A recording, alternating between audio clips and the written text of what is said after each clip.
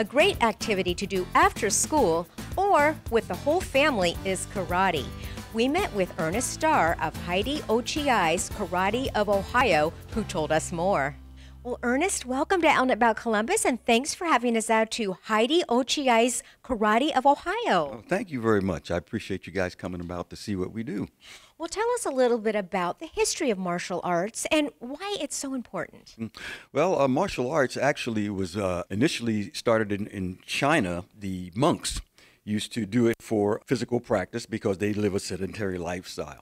And many hundreds of years ago, they started trade with Japan. The martial art that was in China was imported to Okinawa.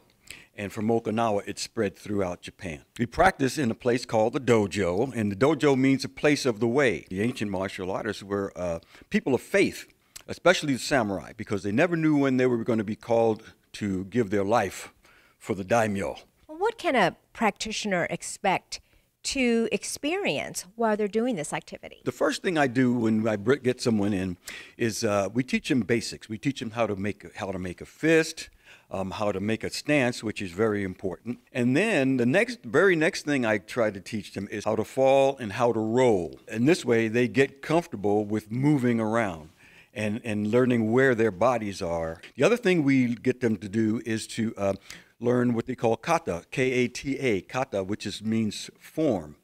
And the form, it's a prearranged movements against imaginary opponents. Well, how can we find out more information? Well, you can always go to the website at www.hidyochiaikarateohio.com. Ernest, thank you so much for coming on and sharing all about your wonderful experience with karate and your great school. Well, thank you so much for having me, and thank you for coming.